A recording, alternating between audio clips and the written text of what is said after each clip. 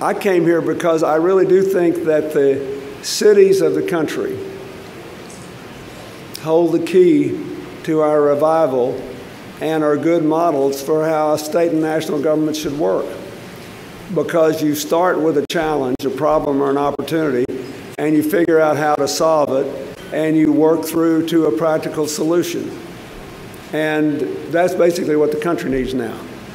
We have serious, serious challenges, but there are places that are dealing with them. I was thrilled when he got elected mayor. And not just because he supported my wife when she ran for president. But I was thrilled. I was thrilled because I really believe, look around here. Look at what God has given you here. Look at all these resources.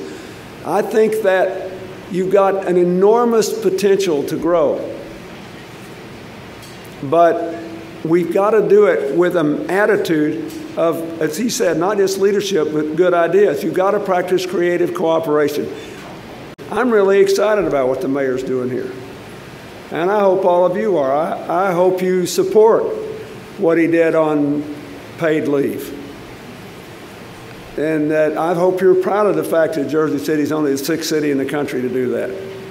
That's a big deal. Why? Because one of the key challenges of a growing country is to get men and women into the workforce while their kids are still young. And in order to do that, you have to make it possible for people to balance work and family. So this sick leave deal is a big thing.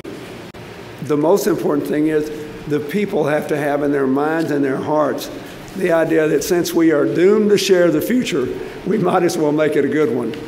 And in order to do that, we're going to have to be working together and building each other up, not tearing each other down.